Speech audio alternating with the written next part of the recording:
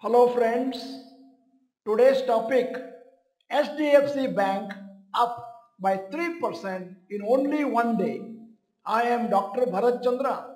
Purpose of the video is financial education of society. Today, Indian markets were weak. Nifty was down by around 0.3%. However, a few stocks traded positive. HDFC Bank was the top gainer in Nifty index today as it rallied by 3.4% today at around 1735 at the time of shooting this video. It is around 3% from its 52 weeks high of 1794. HDFC Bank quarterly results. Net profit July-September 2023 17,312 crores. July-September 2024 18,627 crores and up by 7.5%.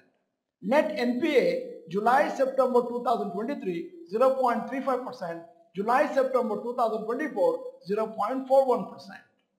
HDFC Bank other parameters. Total deposits quarter ending September 2023 21 lakhs 72,111 crores. Quarter ending September 2024 25 lakhs 100 crores and up by 15.1%. Total advances loans quarter ending September 2023 20 lakhs 38,500 crores. Quarter ending September 2024 23 lakhs 54,000 and up by 15.5%. Branches quarter ending September 2023 7,945. Quarter ending September 2024 9,092 and percentage change plus 14.4%. ATMs quarter ending September 2023 20,596. Quarter ending September 2024 20,993 plus 1.9%. Good results for the company. It was much better than analysts' expectation. This was the reason for the rally in HDFC Bank shares. The shares have rallied after many days. Between 26 September end to 7th October, HDFC Bank share had fallen from 1783 to 1680. Now again, it has rallied today from 1681 to 1735.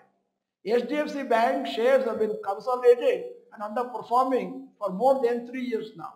As of now, the business performance is good, but not as good as it used to be earlier. This is the main reason for investors to be disappointed for the last many quarters. As of now, it looks like the merger with HDFC Bank has not been successful as expected by HDFC Bank. This is the reason for the stock to trade in a narrow range. Analysts and investors are hoping that whenever the stock price consolidation ends, it could provide good returns in a very short period of time. Another news is that HDFC Bank will sell equity shares worth rupees 10,000 crores via an offer for sale, that is OFS, in its subsidiary HDB Financial Services Limited as part of the IPO. The total IPO size will be around 12,500 crores, including a fresh issue of rupees 2,500 crores. Preparation for the IPO is going on and is likely to be launched before March 2025. So this will help HDFC Bank to monetize its holding in its subsidiary now. Many investors have already lost patience with HDFC Bank shares since it has underperformed the overall market for more than 3 years.